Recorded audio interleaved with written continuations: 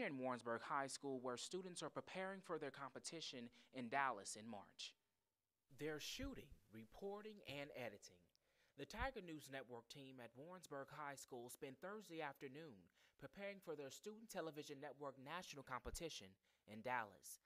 However, their preparation is not any different from a normal TNN day. The students walked in the classroom, confirmed their story assignments, and were ready to go out into the field to shoot their stories.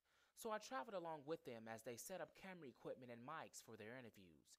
The students were on deadline. The TNN team were under pressure, having less than an hour to set up, shoot, and be back at the high school by 2:20 Thursday afternoon. Challenges are that sometimes you have to meet a deadline.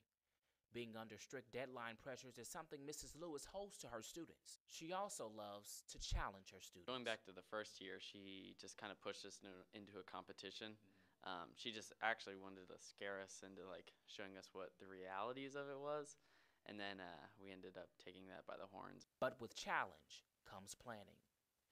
The TNN program is only in its second year, but with the awards and honors they've received thus far at both state and national competitions, it seems like TNN will be around for a long time. Whether the students are shooting for film or broadcast, their passion and drive, along with Mrs. Lewis's demand, has taken them this far. So the question remains, just how far will these students excel? Reporting in Warrensburg High School, I'm Justin Andrews for UCM News. Back to you in the studio.